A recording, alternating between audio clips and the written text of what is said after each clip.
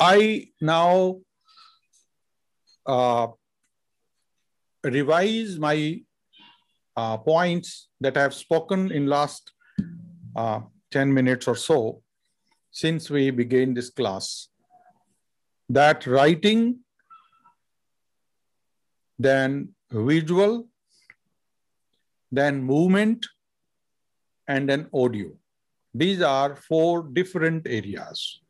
So writing is like this. So which means paper, ink, and a pen, an instrument. So by with this, you create this kind of text. So it requires a surface, it requires a mark, maybe ink, and it requires an instrument. Instrument may be developed, underdeveloped, whatever. And then visual, that is the mirror image of something. Okay, so you can see me on the screen, but at the same time, you can see my finger moving or my head moving. So this is movement. So one thing is writing, other is my visual, okay, still, another is moving. At the same time, I'm also speaking. So this voice, this is now. Therefore, these are different modes of communication.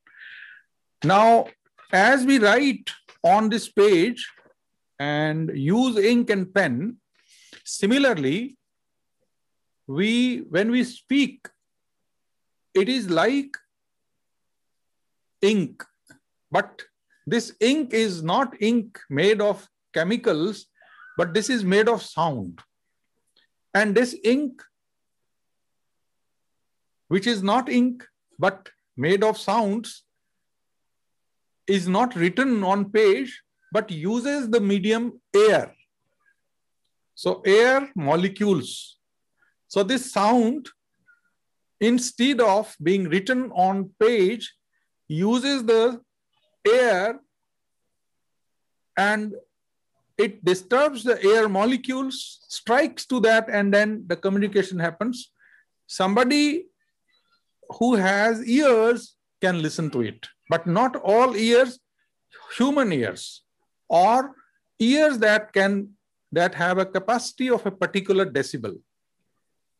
So that is also very important. Not all sounds we can hear.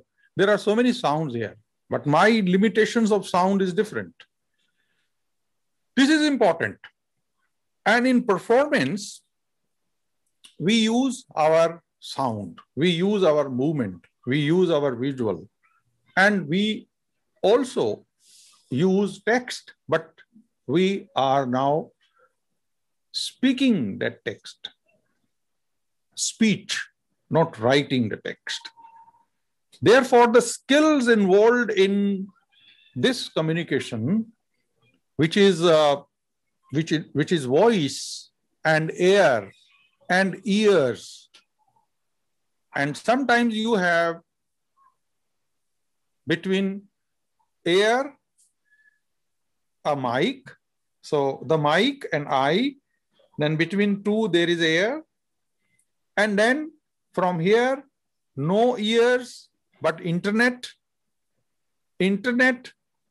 again no ears, turns them into something else, and then to a device, again the device has a speaker, so that speaker listens, and that speaker then gives the output, and that output you listen.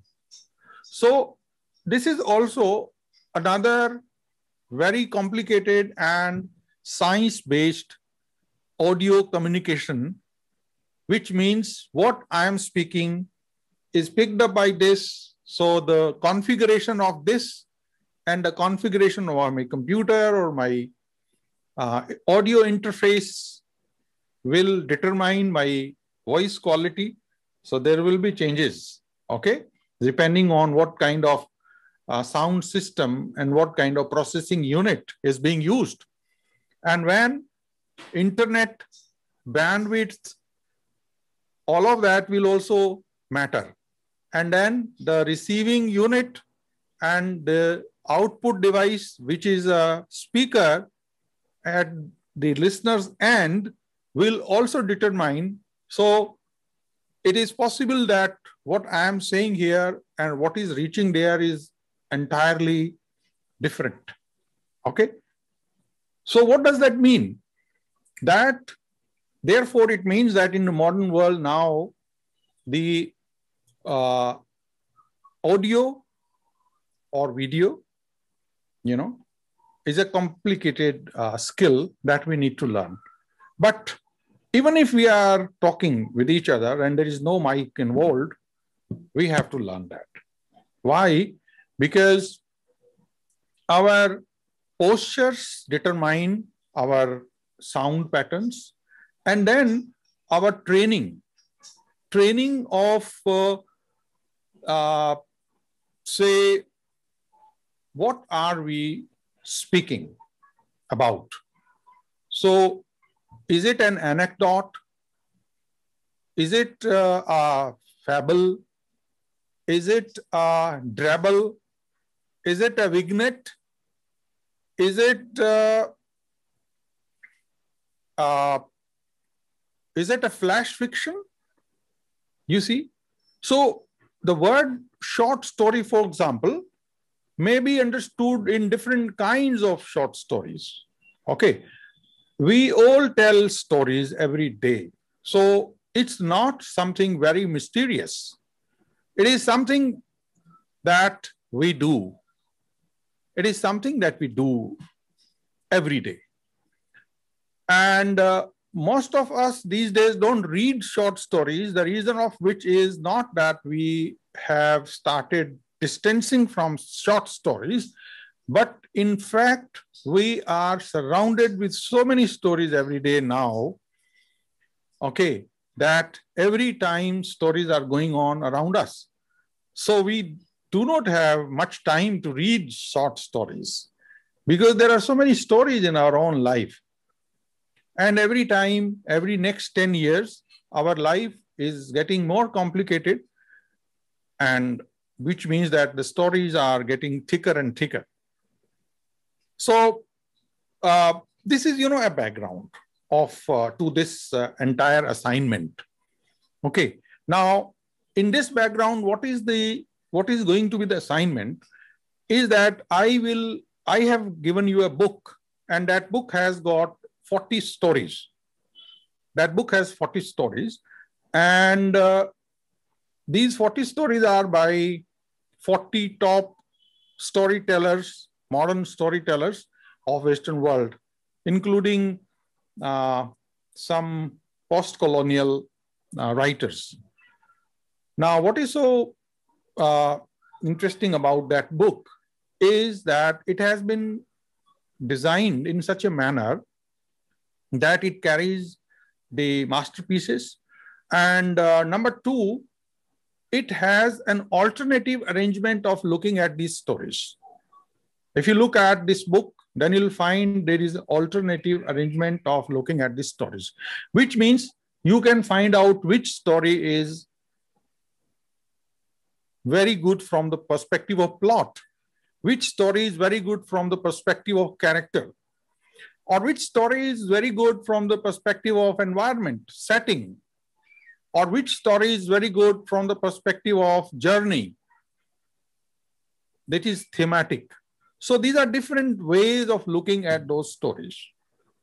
Okay, so our task is to definitely understand more about characters, plots, themes, but at the same time, we will be narrating those stories. Now, these short stories within that book, 40 short stories, may or may not be sufficient for you. And these 10 kinds that I'm telling you of short story, if you would like, then we could take up some of them from there for your recording. Say flash fiction, for example. There's some new vignette, okay, or say drabble, okay, or some new forms which are very popular on digital media. Okay, so our assignment is to read and then to understand and then to think how to create an audio of it. That is a narrative of it. Audio, narration. So I could give you one example or two examples. Some people reading. Now, this we call reading out, or we may call it dramatized reading. So dramatic reading or dramatized reading. Say we will see a drama happening within that story, and while narrating, we are aware that this is the atmosphere area, this is the beginning, this is the conflict, this is the dialogue, this is the central character, this is a minor character. Here you have a pause, here you have a full stop. Now, how you will use your body with the story.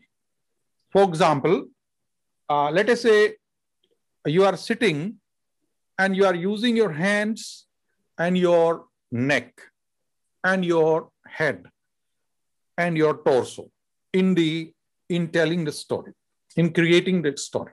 It is also possible you may stand up so that your legs are also visible, but that's not necessary.